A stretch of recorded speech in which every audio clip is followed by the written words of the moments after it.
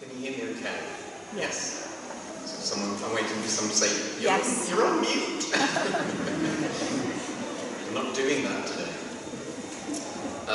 This is really an honour. I just want to thank everyone, the team, poets and players. And this was becoming something of a regular thing for me, and then it just stopped. Brilliant workshops and all the things that they organised here. I'm going to start with a poem about lightning, but given where we are and what we've been through, I'm beginning to think this is about something else too. The poem's called Release. Release. In one instance, it is said, outer space has a scent of spent gunpowder. Imagine the silent barrel, a bullet sent. But in this case, the bang, and the echo, and its echo, and an ozone aroma are the herald, not the trace. With so many puny hairs teased to leave their roots, to be taken willingly, a wish ungranted, that fat genie siphoned back to his lamp, this snipped-off bungee of screaming light, ragged feather reaching leafless branch, though the soul of a plumb line, always to the same curse, rising, a spilling wax over careless hands to liquefy or pestle its prey when it does and does not quite kiss down, tentative and opposed, as either one of those two toes on the foot of a comedian, or the tip of a gymnast's ribbon, when it reaches, but reacts, retracts, to be exact, to make certain, contact. I thought those birds were amazing, and I'm glad, by pure chance, a bird poem. This is inspired by a visit to the Isle of Staffa. If you haven't been, I highly recommend. What are you, puffin? If not our prodigal punk, underground and smuggling nothing. Then for years you'll wing it, piercing and weaving through wave under wave as much as above. Late last spring, your folks were Mayfair billionaires, burrowing. No pool or gin, but one crackling Fabergé permitted, and out pops a puffling looking knackered already in a knee-length fur. You've no plectrum-shaped face, nor proper orange swimming fins yet, though up and down will plod, meaning serious business in someone else's flip-flops. Yes, you're getting the eye, each worried iris in its tiny triangle, that symbol of providence on the back of a $1 bill, like the secret of your own bill's counterfeit shades, exposed one psychoactive day under ultraviolet, bright as a barbecue brick.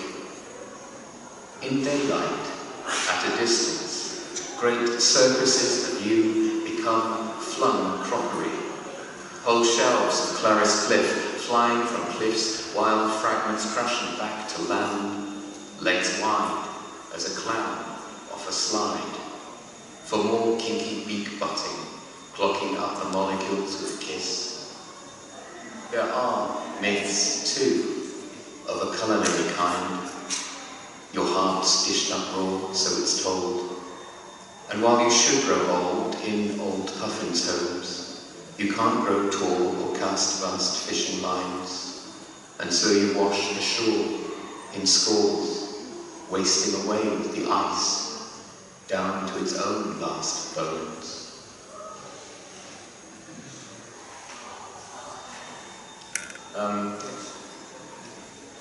To mark Valentine's, which is approaching, two poems with a similar, pardon the pun, note or theme, neither of which cheerful on the subject of love. I dedicate this to all the happily single people.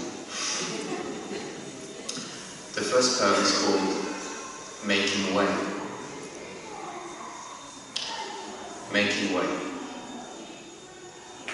keeper, you said, of the house. But I'd sensed everything trying to make its way. Those errant velvet fingers from your orchid pots, the oak putting on its chainmail of ivy and moss and losing.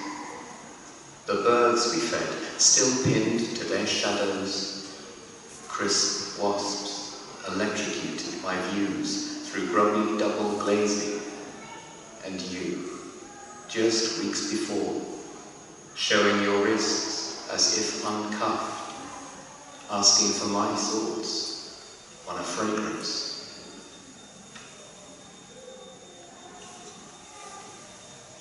The next poem is called The Stopper, and this is one of those years after kind of poems when something just takes you absolutely back, and then you try to write about it. You try to capture that sense of, it's déjà vu, but in this moment, déjà sense, déjà smelt. The stopper. The stopper lifted, and all we did undoes, unfixes. Beneath this weight of days reaching to weightlessness in wilderness, each field or beach and every forest found, that late night bath we ran, my fingers parting tangled strands, our tracks in crops or sand. Then every moon phase slowly foaming over your sore shoulders, risen blades of floating grass, the hidden notes, or unforgotten, unshared thoughts, and thoughts where I drift, but stand, suspended.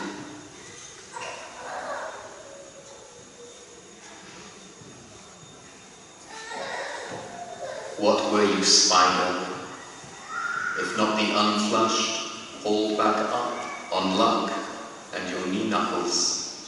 Not much more than the bones of a tent with its top whipped off. Breeze dried through, you retuned as the many-armed harpist, all prongs for strings to pluck, to shivers, to strum in sun for a day. At first, you lived giddily on a windowsill, then on tenterhooks, on a thinning crochet clinging to its pin, catching airborne banquets, falling horizontally.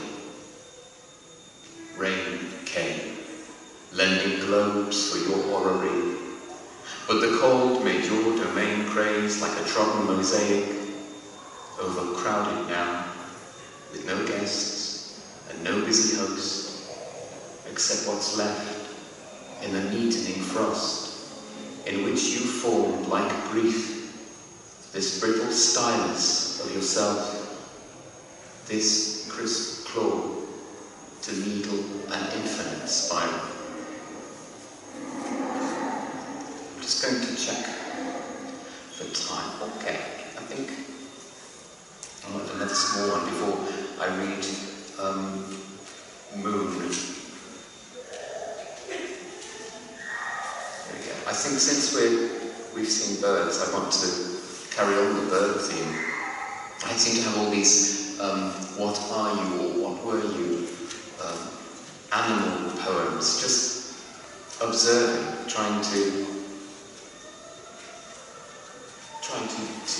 not capture is not the right word, to evoke these things for myself, and then often in drafts of these poems they have to be put away for some time, and then you re-encounter and wonder if the thing's still alive, like a badly kept pet or something, and then you return and realise it might still have some life. What are you, owl, if not the wind's wild tuner, unherdable skycat, philosopher my foot, more the quill-swivelling killer, all plume roots and iris? They say your eyes are too big and round to allow for much mind, but we all know you're uploading data to the moon, winging over frost-groomed trees and tiles, folks fly-by-night cockerel. Yes, we find what's coughed up. We've seen your dirty tramp troll earplug pellets. We know you visited from what you've gifted, itchily relinquished, your tightly and politely compacted capsules of grief, the unholy remains of bony souls you snared to swallow, to regurgitate as tufted soundlessness. Your dinner made dumb and not listening, like us, not breathing, blue-lit and hush. Since you don't come nearly enough, it has to be you, or air. And I'll finish now the poem that won Poets and Players, and I was absolutely blown away because Shane Morrison is also a massive hero of mine, so for them to recognise your work, you enter these things thinking, I'll make them look at my poem, and then you never hear from them again. But for this to come back, and also Poets and Players, I mean, I think the competition's still open. When's it's how long? 23rd of yeah, so there's still a chance to enter. But the whole thing is absolutely wonderful. The people you get to communicate with, and then I received a little pamphlet with my poem all printed inside. The whole thing's brilliant. So I recommend. This poem's called Moon. Moon. Some bad amateur maths pins it at blinking distance. A hackneyed bat-like design for antlers. Salty ghost sucking crustily on the veins of a tree. Chimneys giving it the finger get met by nothing so tough in its serenity. There's no face on this pickpocketed fossil, but a face swallowing a face, because no final face has ever been achieved. It will take much more than a few kitchen windows to explain. Stare hard enough through a kettle's breath, and the aura of its rocky iridescence is sticky tape going rogue. Ambiguous attachments, clear commitment issues. Now you see it. Now. Found on baby blue. Welcome back as that nightmare button thought lost in a cot. Singular mother of all mothers of pearl. Floating speck on the retina of the world.